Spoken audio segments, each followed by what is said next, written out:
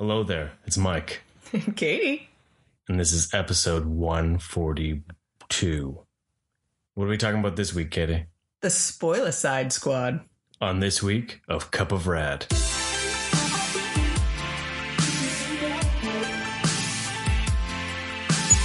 Hey everyone, guess what? It's a special episode coming right at you. It's the Spoiler Squad review. Let's see how long he can hold this voice up. We're going to do it for freedom and liberty. I wish I could do a Harley Quinn voice. I have random moments where I can try to do that. But it's mainly just trying to copy specific lines. Yeah. You can do a better voice of trying to, a bit more of the actual copy. Of Harley? Not Harley, I'm talking about like Peacemaker I here. could try to do Harley. You could probably do Harley. I can do, I have moments. I could have a moment of it. But I might turn too many people on.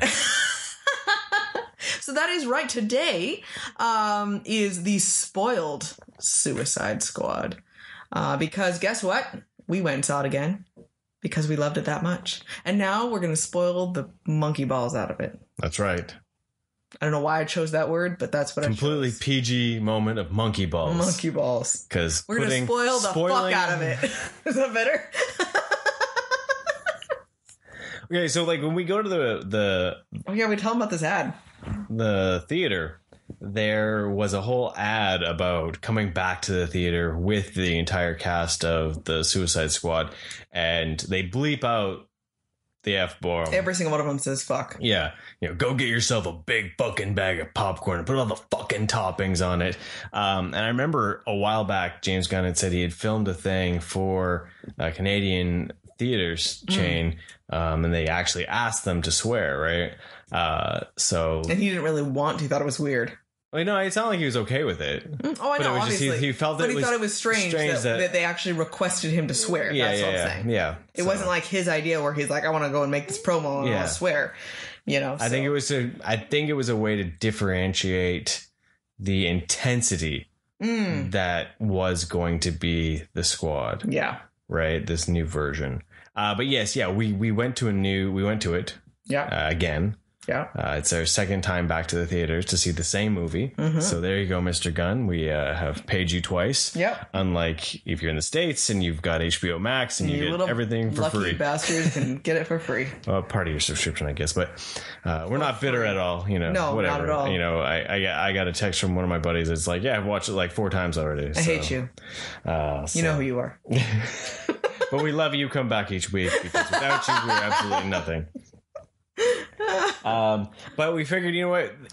It's been out long enough that we feel that we could come back because Well, this one is it's all in its entirety. If you haven't watched it, you just don't listen to the episode concept, right? It's not, you're not missing anything or need to worry about it. You know it's spoiled already. Yeah, so we're more or less, I think we're just going to go through things that we liked, or if there's anything that we didn't like, or what describe things in it in highly spoiled detail. Yeah, we're just gonna You know what I really noticed today? Sorry, every bump on Starro.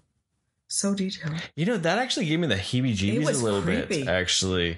Like suddenly looking at the nobules. Texture, like the texture, extreme texture, and that was just a lot going on. Especially when Sebastian was like cupping that one. Yeah. That one that he was climbing over. Like it kind of looked like a ball sack. Yeah, it was gnarly. It was kind of like, wow. And maybe that's the bonus of getting to see it on the big screen. Is you get to see just how ball sack-ish Starro looks. Every little node on him every node just looked like a big old giant purpley pink ball sack. Bump.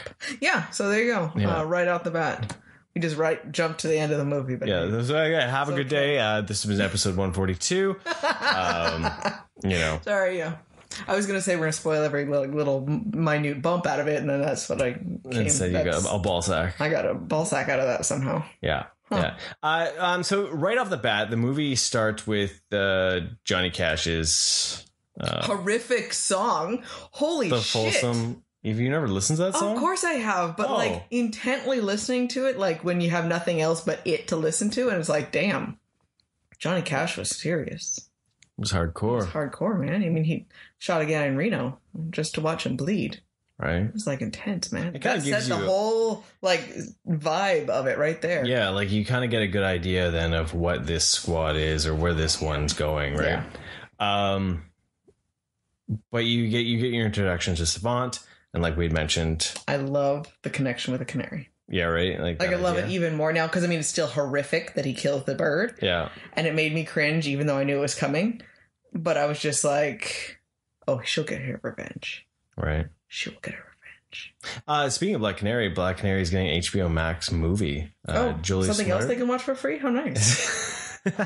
But if it's not going to theaters, it'll show up on Crave.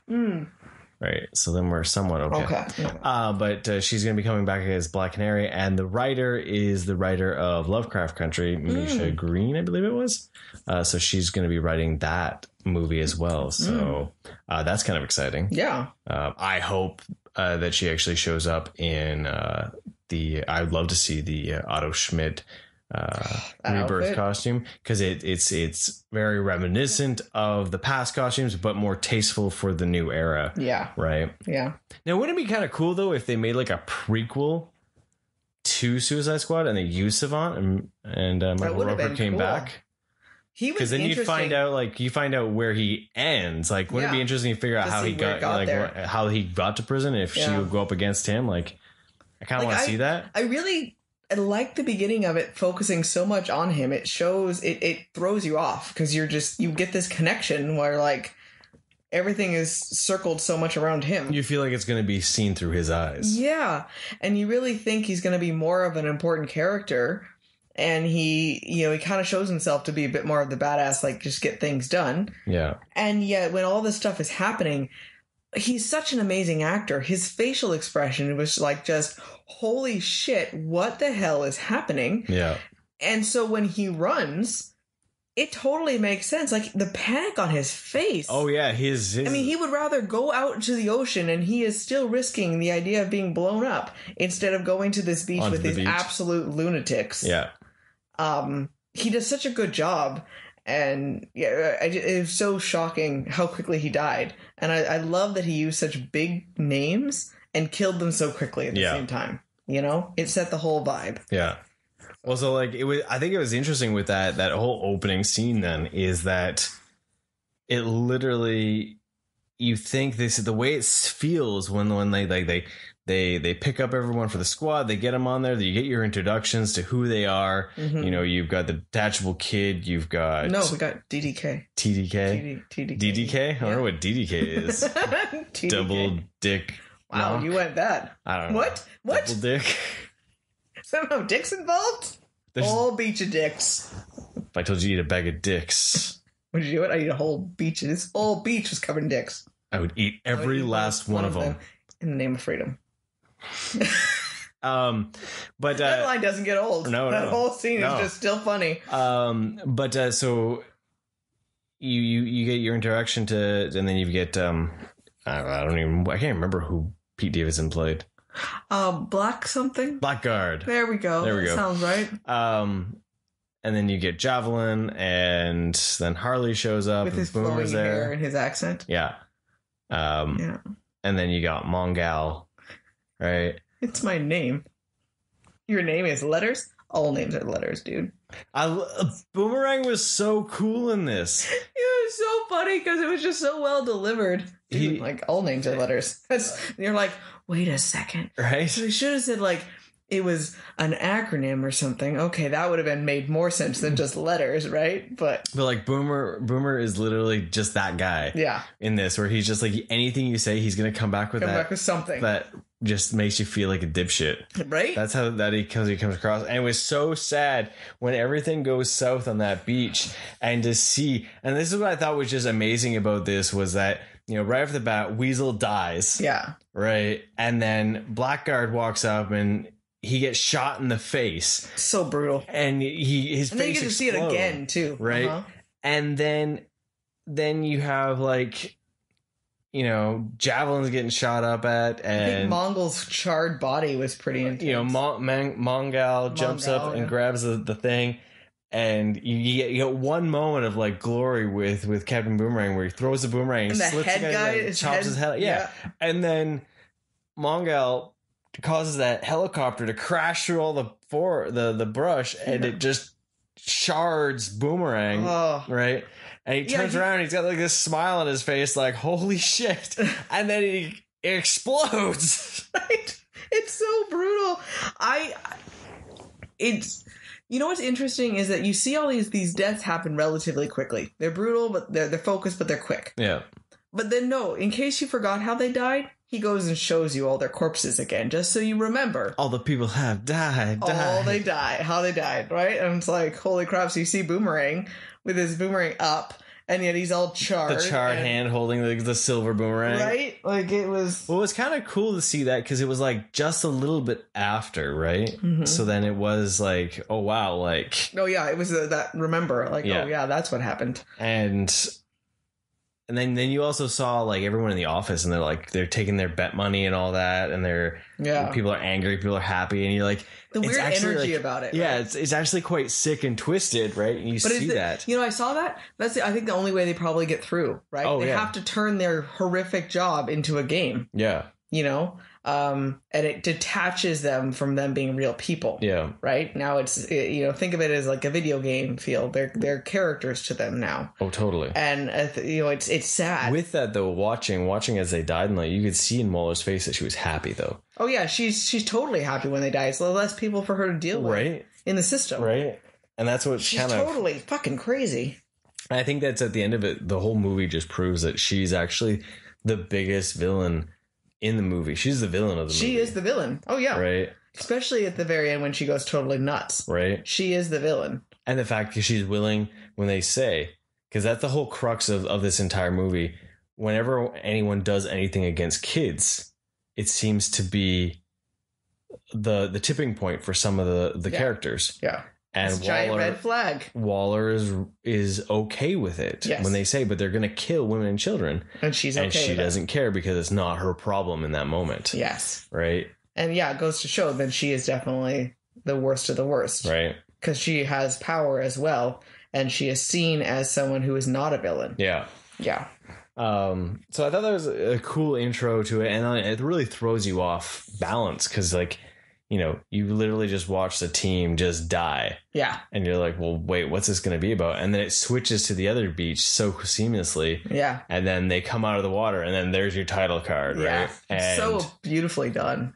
It was just, fantastic to see that. And then we cut back, and that's where we talked about before. We got that lovely introduction to Idris Elba's Bloodsport, and the realism, even with the watching that again and seeing when he was yelling at his kid. I laughed again. I was just like, oh, this is so true. Like the screaming "fuck you" back and forth. You're like, oh my god, how many times have I actually? I know I've wanted to, and I will again. The energy of a few of his is just like that exasperated, like you can tell he's gotten to that point. Like the first one was anger, and then after like the third one, it's more of the like spite. Yeah. Right? Like it's almost like the last word thing. Yeah. Well, if she says it back, well, they become both children. You've devolved into, you're not a parent anymore. No. You know, you're both just yelling like children. Yeah. And that's what it turned into. That was interesting. As she collects that B team or second team, I noticed, because we were wondering about Toxic Crusader, it's on the TVs. Oh, okay. They're playing the Toxic Avenger, the Toxic Avenger, the first movie, right near the beginning, is on the TVs in the prison. Oh, okay. So I thought that was kind of a cool thing. Nice. But it's interesting because they all have so many different characters in there too. Like you see, like the one kind of looks like Crazy Quilt, that one chick, because she's all patchwork. Oh, okay. I was trying to look back in the back, and I didn't. So I guess when I have to see it again when we finally own it, then we can watch it again. Well, yeah, I'm trying to pay attention. This is details. this would be one I'd buy. Oh yeah, like this is literally like I can't wait for the actually watch it, not just have it on the shelf for you. No comment on you. So anyways, but we get our introduction to all the different, the B team, right? And we get to see that, you know, I still love reintroduction to Peacemaker because it's exactly the same as Bloodsports, right? right? And Bloodsports are you fucking with me? Like, seriously. Like, I love that he questions it too. Yeah. You know, it's not, it's like, wait a second, you told me it was a unique skill. Yeah, but I do it better. Right? And it's just that banter starts right there and you're just like, yes. I love how he looks like he's not a real person. He's standing as a Peacemaker. Oh, he's just so still, and then he's like, he comes alive. Yeah. It's kind of jarring. Like, whoa, there's a person there. Okay. Right. It's his version of Peacemaker is what I feel like John Walker should have been almost in Falcon and the Winter Soldier. Yeah, that would have been cool. Like, so because he's more likable and he's more evil. Yeah. Like Peacemaker is more likable of a character. Yeah. But he's just pure, like, because he's also willing to do women and children, whatever it takes to claim peace. Like it's intense. Yeah. Right. Like, yeah. So yeah, he's definitely scary. And then we get Ratcatcher 2. Yeah. I really like her. Yeah. Like she's a lot of heart. Yeah. And you know what's interesting is that, I mean, I'm jumping ahead now, but it was just in general with her character.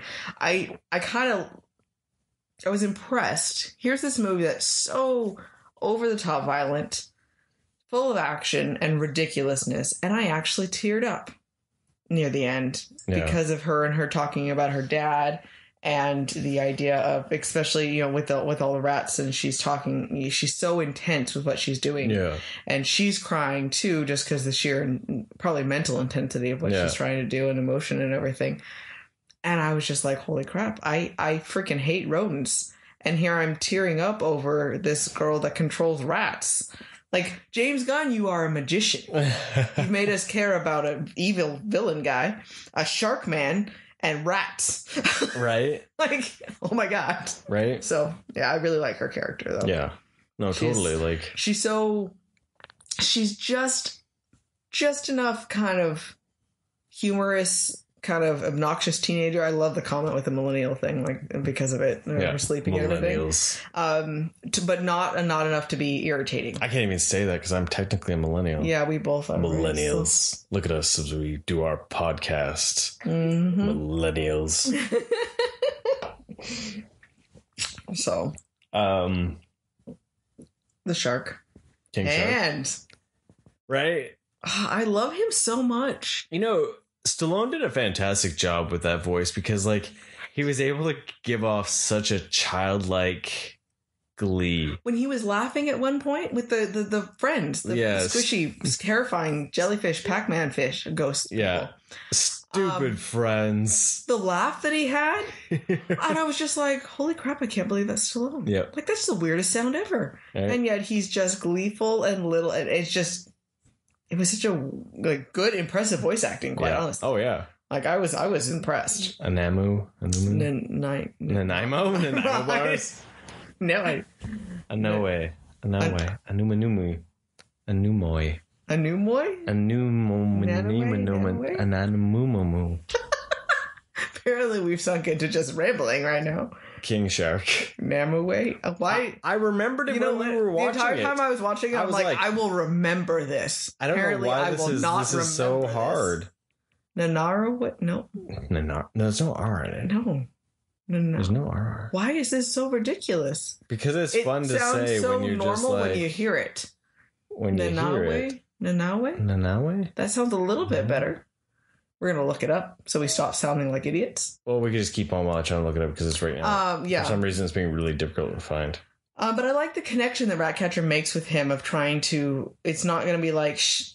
let's be honest. Okay, they should have brought more food. He's a freaking great white shark man. Like, why did they not think he was going to need to eat things? But I like that she was so... That heart that she had to try to talk to him about explaining... It's like even with a kid, though. You have to give them a reason to not want to do something. You can't just tell them to not do it. She helped him find a reason for himself to choose not to eat them. You know, and I like that. Nanawe? We're going to go with that. Nanu. No, it's Nanawe. Why is it Nanawe? I don't know. That's what it sounded like. Okay. Sure on that. I remembered hearing it. I was just like, I could say it. I could say it then, but like then I got away from it forever, and it just King Shark totally was gone. So we're gonna call him Nana. Nana. But yeah, I really like that they he grew so much in it. Yeah. I don't understand how he was able to eat whole people. He wasn't big enough. No, to eat someone in solid form like that. Yeah. He never even. It's not like he ate them in pieces. He could have probably fit a whole person in him, in pieces. Yeah. But to eat a whole man, just head to toe, swallowed fully, that didn't make any sense whatsoever. Yeah. Random. When I was looking up, because I first went to IMDb to look to see if they had it but it's just King Shark on there. Sebastian is actually voiced by D. Bradley Baker. Oh. Yeah. Sebastian has a voice? He squeaked. Yeah. Is that rat waving at me? Yes. Why? Because he's friendly? Right? But yeah, so the animal sounds. Where's my Sebastian pop? With Ratcatcher, I guess, huh? I don't think she has one. That's not okay. In the pop. But yeah. D. Bradley Baker is also the voices of the clones in the Clone Wars and Bad Batch and all that. So there are lots of them as well. He does a lot of animal sounds. Yeah. So he's like go-to animal guy apparently. Nice. But that was just random. That was random. So. Yeah, that was good. So anyway, so now we have Waller. Now watching the scene again when they go and end up killing all the freedom fighters. At first, I think I kind of remembered it like them just, we need to save him. So obviously he's being held by hostage and we need to kill everyone. And that's our default. We kill everyone. But then you realize how they're just following the orders because Waller tells them specifically they're being held by the villains. Yeah. And they are to use extreme prejudice and make sure they kill anything on sight, basically. So they're just following. They have no reason to know otherwise. Yeah. I don't know if I'm assuming Waller doesn't know either because I don't think she cares. I know she doesn't. Well, yeah, but there's no way for her to have known because they only can see what his heat signature. So it's the idea, you're being held hostage and that's it. But yeah, most importantly, yeah, she wouldn't care at all. It doesn't fit with her mission. No. Right. So anyone in the way is what the problem is. But then it's a little bit of new light. It's not great that they kill everyone, but they have no reason to assume that these are anything but villains. Yeah. And so yeah, it's just another way that Waller is just terrifying. Yeah. Just willing to kill anyone. Yeah. I mean, one thing I was going to mention before this, we didn't get to ever see what Polka Dot Man could do. Right? Yeah. We just saw. I love that introduction. Where it just he starts glowing, his face starts glowing, and he's all bulbous, and then he's gotta puke it out, right? Expel it. I love that you don't actually get him first seeing what he can do in a fight. Right. It's the initial there's no conversation. It's just Bloodsport observing it. Yeah. And that's it. I think that's one of the things that's kind of cool too, is because then it also lines up with a bit of everyone thinking he's a bit of a pussy. Like when Calendar Man calls him a pussy, come to my kid's birthday party, right? Yeah. Like, you're like, okay, so why is he here? Like, is he actually useful? Like, what's happening, Does he right? throw polka dots at people? Right. He does throw polka dots.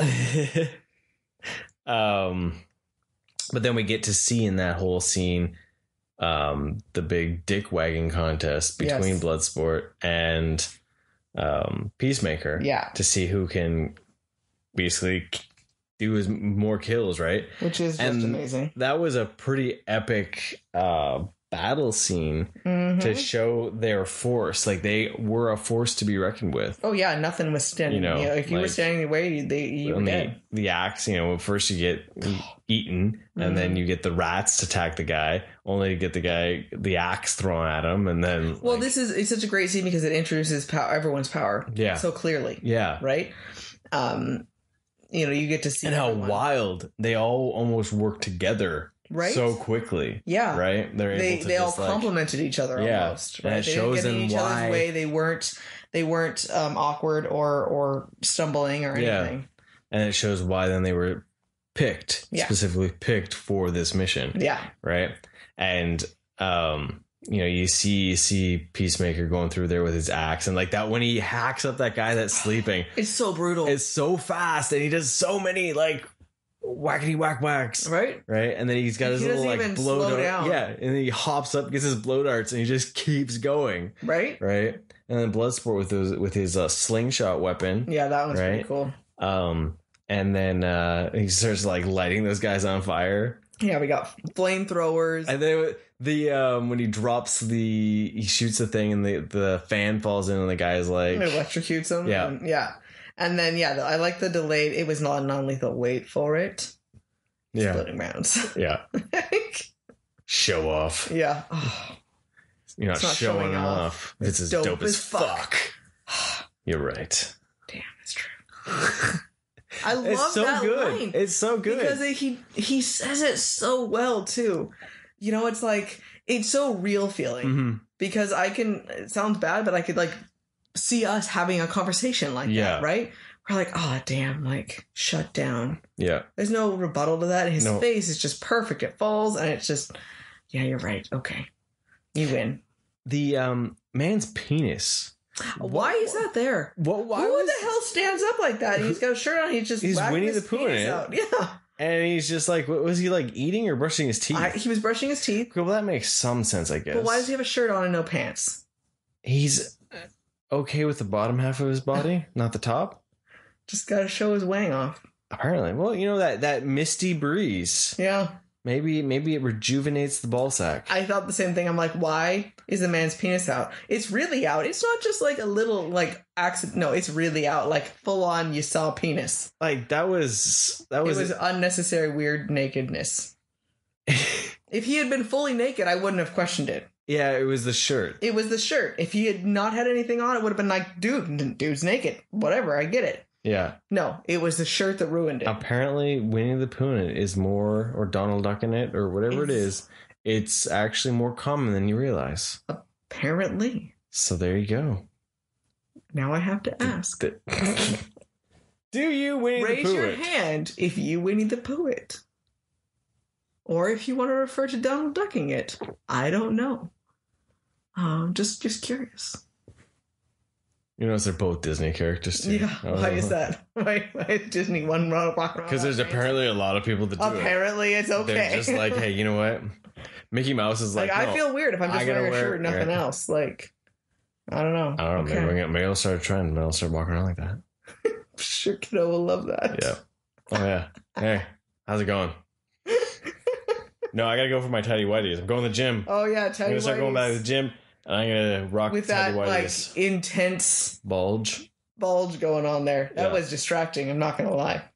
You salivated? No. I just was like, dude, like, oh my god, it's like huge on the screen, and it's ridiculous. Why do you not have pants on? Racist. Tidy whitey, seriously? But anyways, after the man with the balls and dick hanging out died, let's see, what other did they just walk in? I love how quickly they stopped too. And with the like, no, we didn't see anyone. Are you drinking tea? Yeah, they saved me. They helped me. Yeah, we didn't see anyone. Like it was so well, like that whole scene was just so fantastically done. That... Oh, and we missed Calendar Man. Why do I keep calling him Calendar Man? God damn it, Polka Dot Man. And his melting polka dots. Yeah, those are scary. Those are so scary. Like those are really terrifying when you actually think about it. And then when you see what they do to people, even more scary. Right? Like they just melt things. It's like throwing acid. Like, how did Batman actually beat him in this world? That's a very good question. Some sort of antidote that Alfred whipped up for him? How? I don't know. It literally melts things. Yeah. Like, he's actually, when you think about it... So power dampener is the only way. He's actually pretty damn powerful, and he would have been because he has constant ammo. Yeah. Really? I guess he didn't use a lot. Like, maybe he needs to recharge a bit. Maybe it's a matter of taking it down. Because otherwise, at the end, you think he would have been able to keep going when he was facing off against Starro. Yes, because he has to, because there's times where he doesn't have the polka dot showing. Yeah. So he has to expel them Yeah. So he probably his weakness is that he has to recharge. So that's when Batman took him out. Yeah, he waited until he was weak and depleted, and then took him out. Yeah, I just thought about that. I was like, yeah, but yeah, he just otherwise he seems like super powerful. Like, so he does throw polka dots. Right? I love that. That's just okay. But like when you first have it, when they make fun of him, then when you see it, you're like, damn, that is scary though. Mm-hmm. Like those things were. You know, it's. Do we know who his other like siblings are? Like, does he have other ones that are like that? Gunn made it more of his own. Like this is his own Gunn-ized version of it, because before it was all technology based, right? Oh yeah. I love how crazy he is, and all the pictures when you see it through his eyes of all the characters being like his mom. So creepy. It's so fucking creepy. It's like really disturbing to see how messed up. And I love too that they make those things like Norman Bates and like, right? Like dude, you're seriously got some mom issues. Or like when they show up and it's just like, I envision them all as my mother and I kill them all. There's you're like, oh my god, dude, you just outed us. Like seriously. Super socially awkward. But no, like, yeah. And then we do. So now we have Flag. Now we've convinced them to help, and we're going to go get Milton. Yeah. But we're going to talk about Harley. Harley, yeah, so... I loved Harley in this Harley movie. is fantastic in this. You know what? I think the thing that I noticed about her that was also different, not just the fact that the rotten tattoo was missing, but her eyes in this one. Mm. Her eyes are open so much more than I think they've been in any of the other movies. I think that's what gave her more appeal almost. So she's just more wide-eyed. Her eyes are like big. Yeah. Like she's like always more like looking in awe at everything. She has a even very when she's like even when she's like yelling, her eyes are like just like, I try to do it and my eyes dry out and I feel like they're gonna fall out my skull. So I'm just gonna be like this all the time at you? No, please don't. I don't know. That was terrifying. Apparently Harley Quinn's sexy. I am not. I did not say those words. I know. I did not say those words. That's not. He said more appealing. How is that more sexy? That's a trap. It's a trap. I know, Admiral, it is, isn't it? It's a trap. Run now, Mike. Run.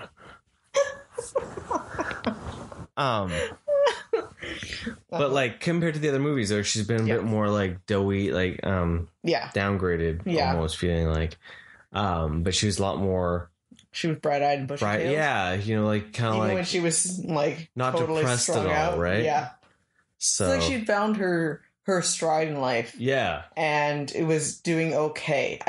You know what I think I love about this is I don't know if I talked about it on the last episode, but I like that it's not focused at all about you have a moment of relationship wise and the red flags and the boyfriend thing. But she's not hanging on that and all sad and mopey. Yeah. And she's also not in the like fuck you world, I'm gonna do what I want type thing. Yeah. She's just there and kicking ass and being herself. And that's why I think that as much as they say that this isn't its own thing, I still think it plays well after first Suicide Squad, Birds of Prey, I think it and goes this. perfectly after Birds of Prey. Like it really does work as a good threequel for Harley's character. Yeah. I love how she, why are you in jail again? Got road rage in a bank. Right? Like, so makes complete sense. Yeah. But yeah, when she gets with this general that's become the president, El Presidente, and then he's like trying to woo her because she's seen as like this agent of chaos against America. Yeah. That was the only time where on the second watch I felt the movie did slow a bit. As much as I was enjoying it with her, the romance kind of was like it was like that. We've been riding really, really high, and this is that moment where we need to come down. Yeah. Not saying that it did anything bad for the movie, but it was like, okay, we're leveling out a little bit. Yeah. And then there's been so much action. Yeah. And then when she finally does shoot him, Oh, we're gonna skip over all like the romance and like the awesome like artistic like. I love the birdcage scene where they're just the stereotypical like floating like towards each other. Yeah.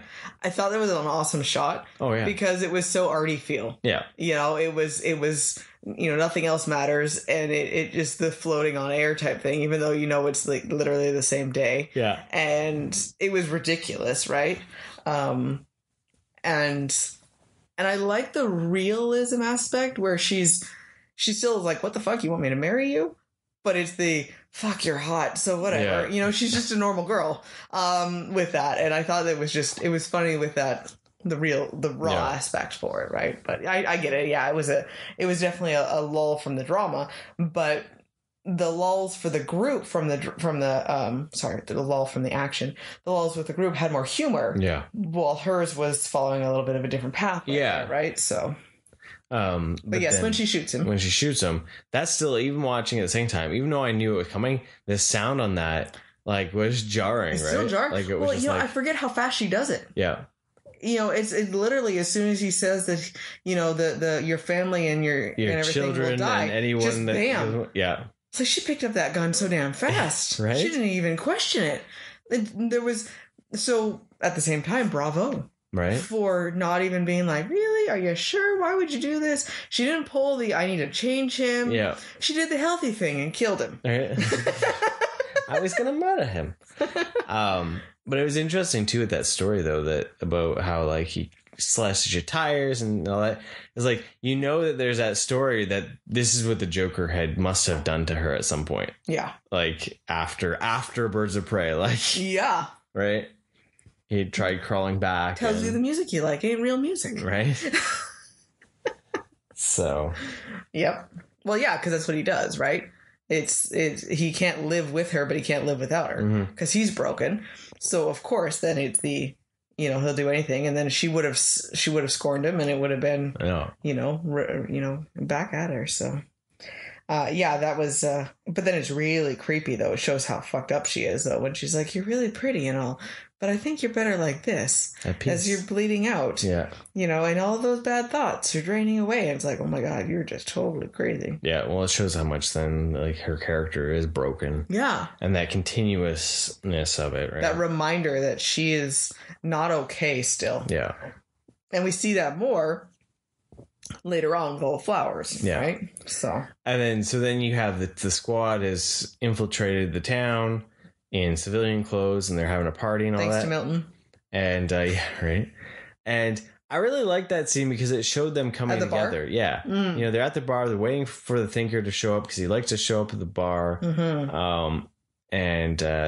They're just being regular people. People, yeah. And they're getting together. And like, Peacemaker has that moment where he like orders drinks for everyone, including the rat, right? Yeah. And like, they're all bonding and they're all laughing and they're all having a good time and they start drinking. Peacemaker's awesome. Right? Yeah. And then you have like Bloodsport and Flag are hitting it off because they've worked together in the past. Yeah. And like, so it was just kind of cool to see like them as a Bloodsport's loosening up too. Yeah. Because I love that you're going to be that guy. That guy who only drinks one thing, but then it's that social lubrication of alcohol, and that it allows people to bond in ways that you didn't really expect, right? Yeah. So, and then we get that lovely scene where Polka Dot Man is dancing with his mother. Oh, that was awkward. Then it took another turn because he goes from just talking about how much he hates her and all that, and then he's just visiting. And then he's so happy. And he's like doing that pound dance with that one twerking in front of him. Yeah, it's like, so do you always see them then? And then this is just really on a whole nother level of creepy. Right. And yeah, that was awkward. That was like... It's like, this scene cannot end fast enough. Why am I still seeing it? Make it stop. Like, I really felt like, please make it go away. Yeah. Right? So then they get the Thinker. Yeah. And at the same time, the police. Because with the president's shot, now they're realizing that the general takes over. Yeah, and that Harley is not going to be the only American in town. So now everything is on high alert, right? Yeah. So I thought it was pretty ingenious then for them to take. They sent Polka Dot Man and Ratcatcher away, and then they turned themselves in. That whole scene of them in the like transport vehicle there is pretty awesome. it's so quick. Honestly, I thought it felt like it was a little bit longer the first time around, and then you realize how quick it was.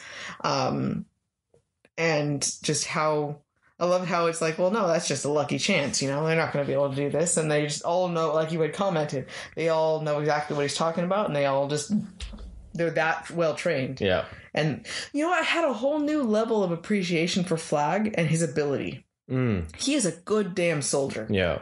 And it's a shame that he is not around. Right. But yeah, it's impressive how well he can hold himself with people who are trained mercenaries, basically, right? And well, it shows that, like, if you took this as a sequel to the other one, it shows that he's grown as a person, and he's probably been on tons of missions by now. Yes. And he's more comfortable with being around criminals and being able to work with and see the benefits of what they can do. Well, honestly, just him and Harley, the way they look at each other. Yeah. You can tell that this has not been only the second time they've interacted. Exactly. And I think that there was such a respect and almost a friendly love between them. Yeah. That they were just brotherly love. Yeah. Feel right. Yeah, exactly. Right. Like just real bond and connection, with the way they kind of looked at each other. Like, yeah, this is just what we do. Yeah. And that there was a lot more story there. Exactly. So they're you liked that moment though before that when they're in the alley and Ratcatcher talks about throwing the rats up Thinker's ass, and you were like, it reminded me so much of the Doctor in that moment. Yeah, because the Thinker's like, well, you might be surprised by my answer, and I was like, oh my god, that totally sounds like the Doctor right there. Like, that's something he would have said to just throw someone off. Yeah. Because the Doctor was very fluid and okay with a lot of things. Yeah. And yeah, that was all I could think of. His whole performance reminded me basically almost like if the Doctor had gone bad. Yeah. Like, he had gone crazy. If this had been the Master, but the Doctor as the Master. You're right. Now, I have a question for you about the Thinker. I don't know how much you know about him, but what do the little nodules on his head do? Other than make his brain good. Yeah, basically make his brain good. Okay. So, because it shows in the past he didn't have as many. Yeah. So he's obviously adding more. Yeah, he's just in... Are they extra, like they're additions to his brain, essentially? Like extra capacitor field? And... Yeah. Okay. Adding more to it. Like they make his brain good. Okay. Yeah, exactly. I love how he talks down to them. So I'm like, yes, they make my brain good. I'm like, yeah, everything about this is the Doctor. That's all. Right? That's all you hear. That's all I could, every moment, everything it was. Yeah. Like, that's probably why they got him too, because he comes across so high and mighty. Yeah, it's he does such a great job out of the current Doctors he has the most ego and the most looking down on people. Yeah, and that malice almost of like, I'm better than you. Yeah, why are you even questioning it? I'm the best and I know what I'm doing. I'm a genius. Yeah. Shut up. Let me keep working. He's scary. Yeah. Definitely the mad scientist. But he made a good point. Yep. Though. He made a very good point. He makes such a good point of the fact that, like, just go away. Let me keep doing what I'm doing because I'm keeping the beast at bay. Yeah. Right? Yeah. And there's that as soon as they take that away from him, then all hell breaks loose. That idea of, like, there's two sides. Like, yes, they should never been in this scenario. But they are now. They are. So what do they do? Right? And it's terrifying to think of, like... Yeah. If they just left Starro up there, he would have been fine. It made me so... I mean, we're jumping to the end now. But it made me so sad when they when all the puppets say with Starro that I was just happy floating and staring at the stars. Mm-hmm. And I was almost cried. I was like, this big... James Gunn again. He's making me cry over a giant starfish that's, taking over everyone. But it's just so true and so sad. Like, well, it's what we do with anything, though. Yeah, like, it's the idea of like humans. We see animals and we take them as trophies. Yeah. We take them as something like to make our own, right? Where that's where, like, say, Ratcatcher was different. She was not necessarily taking away all their free will. Yeah. She was also empowering them. She's a certain amount of controlling, but at the same time, like, she's not holding them hostage forever. Yeah. Right? And I'm pretty sure that they would have the ability to go after her if they really wanted to. And that idea that we see something and we're curious and we think we have the ability to control everything because we're supposed to. We're supposed to dominate everything. So why would we not be able to capture this thing? And Right. you gotta think about that. Like how it's if you put that in a different perspective, like now we're gonna get all deep with real world thing, in another, wild animals and whatnot, then it just kind of makes you think differently, right? Oh yeah. And yeah, that made me just so It creates sad. their own problem. Yeah. By putting this, if it's any animal, like putting something in a cage. Yeah. And then wondering expecting why it- the why it animal attacked. attacks. Yeah. Exactly. It's like all the problems that we've been having around here with coyotes. Yes. Right? We're going to take their habitat away. And then we're going to wonder why they're attacking. Yeah. Well, it's because they don't have the same places to hunt. Yeah. Right? Because they hunt by scent, they hunt by instinct, they hunt by... Yeah, they're not like, oh, the humans have taken How over this many- place. There's a fence here. I'm not supposed to go through this. Okay. Yeah. How many thousands of years of just instinct that have been bred into them? Yeah. And they're just going to say, well, we've now built, There's a wall here. I'm not supposed to go through yeah, it. there's all these condos here, whatever. Right? Yeah. And so, yeah. And there's garbage outside. So, of course, I'm going to go check out what's in these cans. Right? Like, Yeah. it's And so, it's we so think typical. we're so smart, but we're so idiotic when it comes to nature. Yeah, we feel we dominate everything. Yeah. Yeah. And we can't just fuck everything into submission and hope that it goes away. Yeah, because it's going to come back and bite us. It already is. Right? Yeah. So there's our... Deep moments with Cup of Red. Okay, so back to the movie.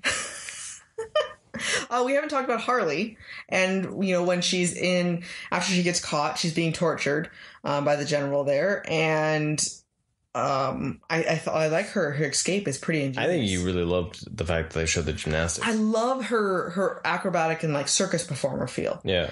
First off, I'm just super impressed by anyone who could do this at all. Like the idea of acrobatics is just mind-bogglingly impressive to me. And so, the fact that she's hanging there and she lifts herself up and she strangles this guy with her legs, like after pretending to be passed out. Like it's just such a good act and so much strength and willpower, and it's terrifying. Yeah. But at the same time, like, oh, I want to do that. Not kill someone, but just have the ability to do that, right? See, there's your goals. You just need to be able to figure out how to grab something with your toes and like swing it up and be able to unlock it with your feet. Right? So You never know when that could save your life. We're telling Kiddo that, the idea of being able to pull yourself up would save your life. Here you go. If I'm ever strung up by chains and being tortured to death, now I will have a lifeline. You get on it. Right? But yeah. Peace and liberty. But yeah, her ability to control herself like that, she's just so delicate and controlling her movements. So slow. Yes. That's what's fantastic. It and was quiet. so impressive. Because like you didn't want to cause the chain to rattle. It yeah, really is like... the acrobatic aspect. So I loved that. And then the sheer intensity of this goes from so slow, controlled, quiet, almost beautiful in its own sense. And then she just goes The balls bloody to Mary. the wall mayhem as she's just blowing everything up and just killing everyone. I love how she stands in a circle and just keeps swings shooting the gun around. Like absolute insanity. Yeah. But it's so damn fun. Well, yeah, that whole scene where she's breaking out is amazing because you start with that twirling like Michael Bay shot where picking people off from all those angles, only to go in and just like obliterate those dudes in the cell she just area. runs and she's just hitting people with doors. Yeah, and like the cell brutality doors. behind that, and then being able to grab people. We got a taste of that in Birds of Prey. Yes. In the jail cell.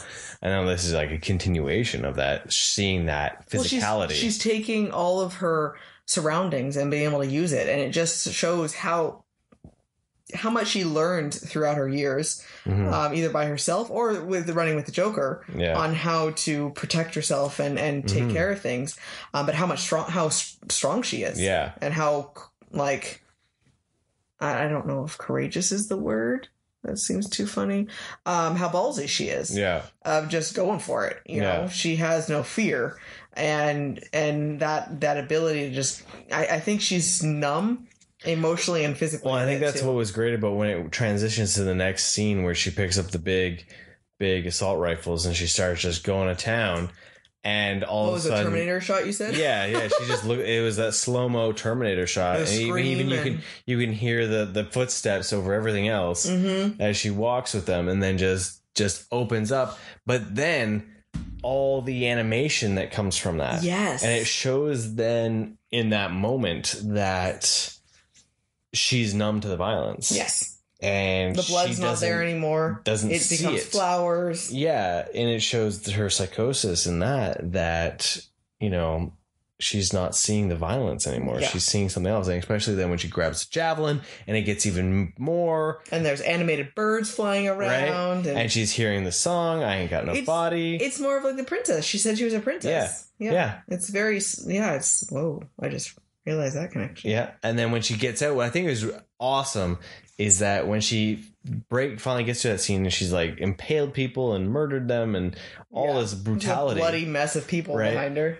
When she's standing outside waiting for the cab, you still see in that hallway the flowers and the birds, and you can still faintly hear the music. Mm-hmm. Even when she gets in the cab and it goes to drive by, you still see everything there. So then in her mind, that is exactly what happened. And that was like their way of almost breaking the fourth wall without breaking the fourth wall. Yeah. Right? It's showing that she doesn't realize the path of destruction she leaves behind herself. Yeah. She is okay because she just sees flowers and rainbows and birdies and everything's okay. Yeah. And I think that was a really cool way to show it, right? Yeah. Like, and also too, I bet you it probably helped tone the rating down a bit. Yeah, because that would have been a lot of blood flying everywhere too, because it was such close combat as well. Yeah. So I love that. So here they are trying to save her, and then she just shows up. So intense. Yeah, like super. I'm so glad they didn't get too far, because that would have been almost irritating. Yeah. Right? I think it was so much better. Clear shot. That it was just right there at the just in time. Yeah. What are you guys doing? Yeah. You know? What? I love too that with Bloodsport, where she's like, well, I can go back up and all that. And he's like, well, that's patronizing. Like, why? Because it was awesome too, because like they were just so mad at Flag that he was going to go rescue her. Like they were just so angry, and like and even you get Bloodsport even like having to insult Peacemaker with the toilet seat on his head, right? Mm-hmm. It's a sign of freedom and peace, and then it's a beacon of peace, right? And then then they don't have to do any of it. Yeah. Right. I was thinking, so because here they are, they're in the city and their comms are down, right? So they haven't been able to get instructions with Waller, and she hasn't been able to scream and freak out at them. So is that the only reason why she wouldn't have condoned them going to try to save Harley? She wouldn't have cared. Oh, yeah. So it shows, though, what a good person Flag is and how much he does care about Harley in general. But I think he would have saved anyone, really. I think it was just the idea of keeping the team. Yeah, it was. He's that soldier and the comrade, and they're a team, and they're supposed to all be together. At the end of it, I think he would prefer to have everyone come back. Yeah. And so it shows how much he doesn't see them as nothingness. Disposables. He sees them as valuable team members because he's the one who's actually had to work with them. Yeah. But that's the only reason why I think they actually can go in that operation, is because she can't talk to them. Yeah. And everything about it goes because the fact that the city has the dampeners. Yeah. So then once everything changes once those dampeners are gone. Yeah. And she can start freaking out at them again. She can start controlling them again. Yeah. So I wonder too then, as much as she says that the explosives are still in play, I wonder if they actually were. Because because they hadn't, could she still not even see their trackers? Because you would think if she could have seen their trackers, she could have seen that they were going off mission for something. No, they couldn't see anything. Yeah. Because that's why when they come back, everything lights up again. Yeah, so there was no reason why she wouldn't have been able to do anything. Yeah. So maybe that's why she's even more mad at the end, is because she'd lost control so much. Yep. And she hadn't been able to manipulate all the puppet strings all the time. Because if she had been able to see everything too, then that she would have been popping them off the moment things were going south between Flag and Peacemaker. You're right. Right? Like she would have just popped. She would have just taken she would have just taken them out. Yeah. Someone's standing in the way of the mission. Because Ratcatcher was standing in the way of the mission. Yeah. And then Bloodsport would have probably been taken out since he had killed Peacemaker. So yeah. Anyway, so they've saved Harley, and now they're gonna go. They have a thinker, and they're gonna break into Jotunheim. Yeah. If you have personalized license plates, you die. I like too. They're sitting there eating the empanadas. Yeah. Like I just thought it was such a weird thing. Like that was the first thing you hear from them. Who ate the rest of the empanadas? Yeah. Like such a random line, right? Showing that they actually are eating. Yeah, because that's something that's not in movies or in TV usually, right? Yeah. So it's just like John Cena's just sitting there powering up the right. How many did he eat? Like, Right. So. But when they get to the Jotunheim, Mm-hmm. I love when it just starts raining. It causes that fog. Yeah. And the shot where they're walking through, and then you just see Milton off to the edge. It's just like Milton's why is still Milton here, there? right? And I still think it is probably one of the beautifulest shots in modern cinema, though, when King Shark rips that man in half. Oh, it was fucking glorious. Like, just to see that again. It's like lightning behind him, Yeah, too. right, like- and it was just like, oh. Like, that thing was just a great shot. Yeah. Like, it was just... Because it kind of goes into a bit of a shadow. Yeah. And then you have all the guts going everywhere, too. Oh, it was beautiful. It was just like, I was... When I watched it again, I was like, no, this is... like a cool shot. Like, it's probably my favorite shot of the entire movie. Yeah. Just because it's just so stylized and just looked cool and just almost encompasses what the movie is. Mm-hmm. Weird, wacky, and bloody. Yeah. Right? Because you have a giant shark man tearing another man in half. Yeah, literally. Right? Like... long way. Right? Like, no, people get torn in half, legs and head. But no, not down the middle. Right? I think, it was just such a cool shot. Yeah. And then having them all fight again. I like, in the rain when they're walking. Yeah. I love that Harley's eating an apple. Like, that's just super chill and relaxed. You're literally walking into like... And that's where you get to see more of those looks between Flag and Harley. Yeah, that's my favorite right there. Right, where they're just... It's like, it's adorable. Yeah. They're just so chill. Like, Flag looks so happy. Yeah. When they start shooting them, the shotgun the Flag uses just rips through those two guys. Oh, it's yeah. like, you get that brutal. Right? The hole between two people, right? They fall apart, the hole breaks. Like, so I like when they open the door and Peacemaker just slams Thinker's head into the retina scanner. Like, a few times. How is that helpful? Right? It was quite funny. So. It was interesting because when they start setting up all their bombs and stuff, it was so adorable to see King Shark. Nanawe. Yeah, trying to like be like, Peacemaker. He's so cute. Peacemaker's such a douche about it. Well, he's like, because you could see in that moment, that's where he realized he was going to have to probably do his secondary mission. Yeah. Because I noticed at this time when I was watching it, he is the idea where he's like, he keeps looking over his shoulder all like cagey like, right? And he's looking and like, because he knows now this is where it's going to split off. He's like, because he says he doesn't trust the Thinker. He wants to stick with him, right? And like he's watching, right? So then I think that's why, because he goes from being like okay with King Shark and being like, okay, it's a really nice gesture, and then he gets frustrated, right? Well, and so the other thing too is the fact that he couldn't have said, well, no, I want to go with you guys down with a Thinker or anything. Yeah. It was just like, well, he was assigned to this task and set up the bombs, and he had to go with it. So that would have been a difficult thing because he would have had to now position himself into what he needed to do and not raise flags over why he couldn't do what Bloodsport told him to. Right. So I thought that was an interesting, like, especially then when you get to see everything that the Thinker's been doing, you see like the atrocities. And, and he's so gleeful about it. Like like all the people, Frankenstein's laboratory, where it's so horrible, the one that's got ripped off its face and it's like trying to still talk to the human, but it's being held up above it, and it's all, oh my god, like seeing, so that concept though, that seals the deal that once those things stick onto you, you're dead. Because it melts your face basically. Yeah. Like, and he's right or wrong, I mean it's a good commentary, though, what he says. The idea that the government in general, and this is obviously the U.S. government, but in any governments don't want to admit that they've done dirty things. And, they're all high and mighty now. They want to erase it when there's a possible risk of blowback for them. But they were okay with funding it as long as it wasn't on soil. And somehow that is, washes their hands of it. If as long as it's not on their soil, because they can do this. Matters, they just send a black ops team, erase it, and then never existed. And it's just so sad. Like it's definitely a rabbit hole of things to question about what has happened, right? And it's the idea that it's like, oh, of course, Waller is still the bad guy. Yeah. Yep. Because nothing she's doing in this moment is actually good. Yeah. Right. She's not trying to save people. She's just trying to cover up their own tracks. Yeah. You know, they say that it's the idea of trying to save Americans, but all it really is they wouldn't care. It sounds bad, but they wouldn't care if Americans died as long as they knew for sure that they couldn't be blamed for it. Yeah.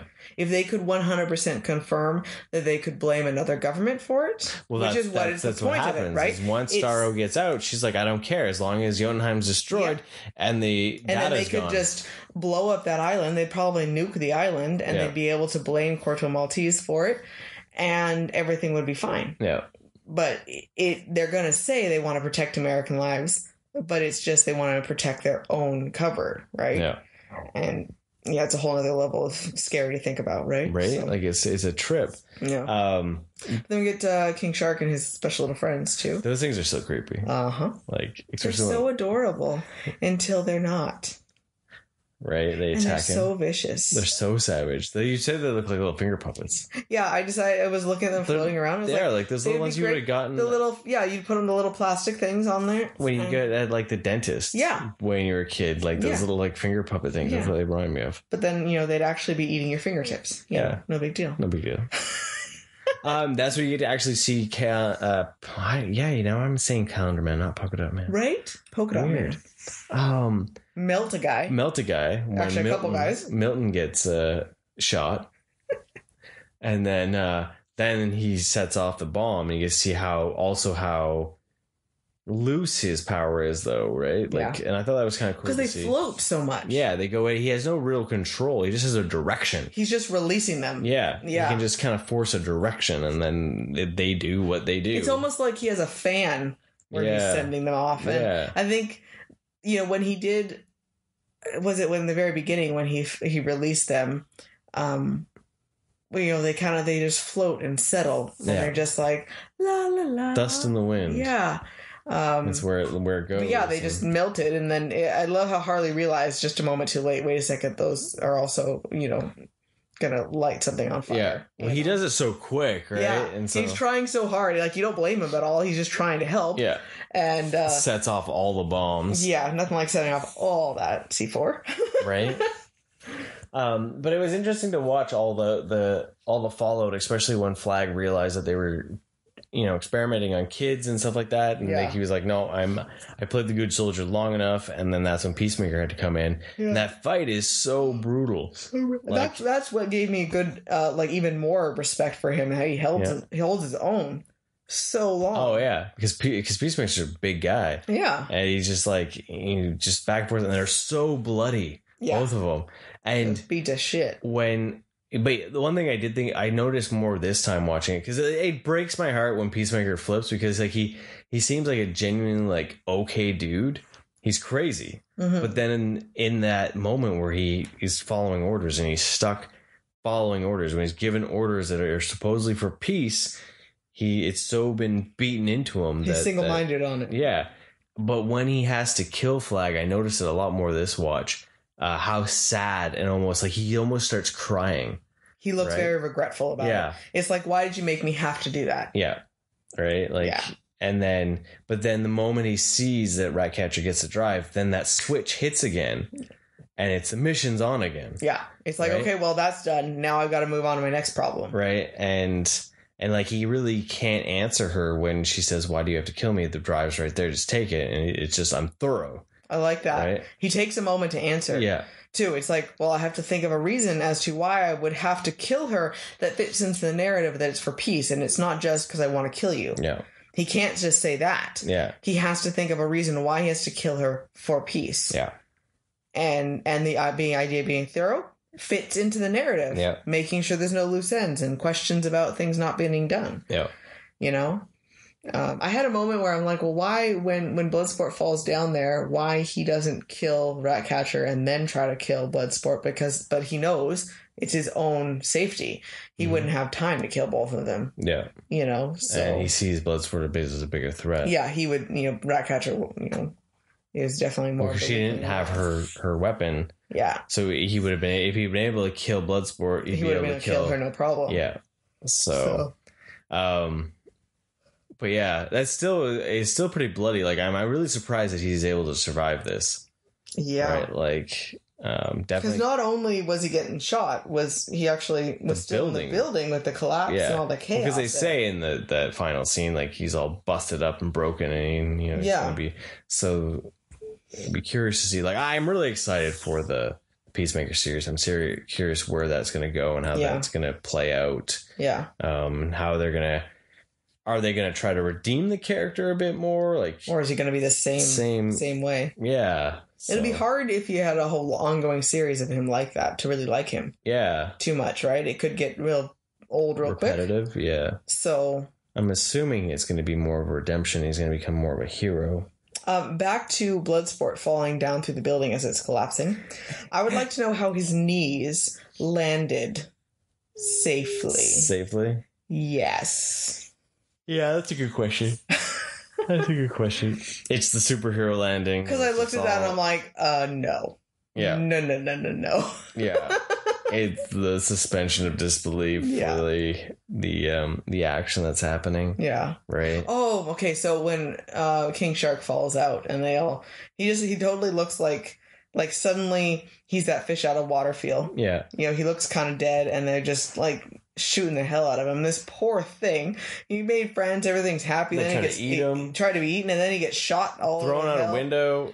And I was just so happy when he killed that guy. Yeah.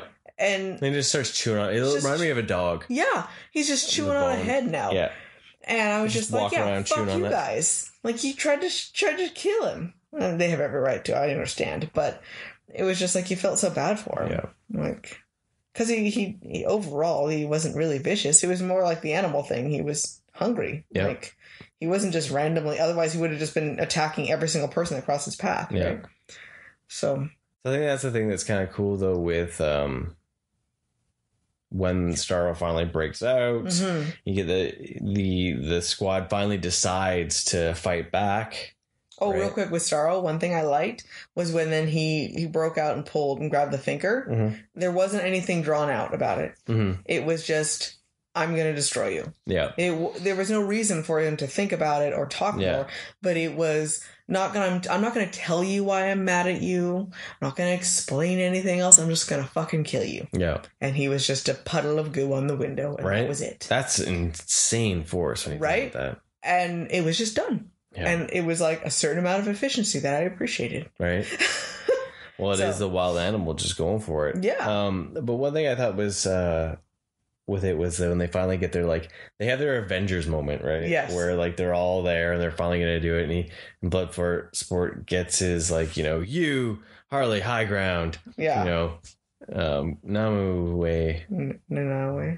King Shark. Num right? Nums. Right. And then Kellerman, it's your mother, right? And it was like cool to see him fall into that role, right? And there's a bit of when Kellerman, why? Right? Why am I was like, maybe it's because it's so late. Albert? We're tired. It's late. It's close to midnight. Polka Dot Man.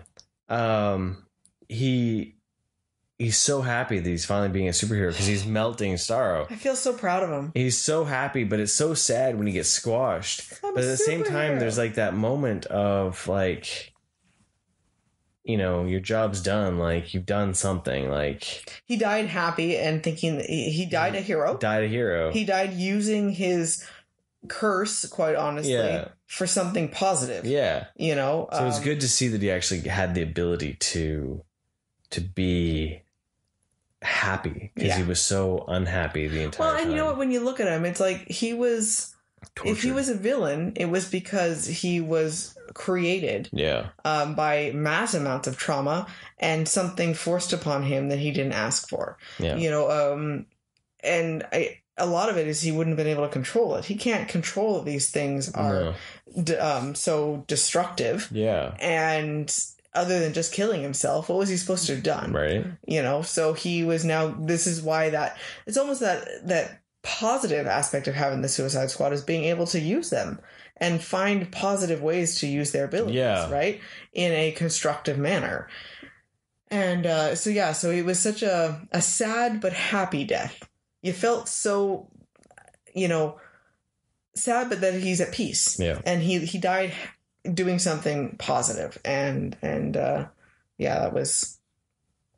And even with Flag, when he died, though, he died doing for something he stood It was up noble, right? He was exactly. trying to out them, right? Yeah, So I know Flag didn't get his wish of getting the media to know because Bloodsport got to use it as leverage. Leverage, right? But, but who knows?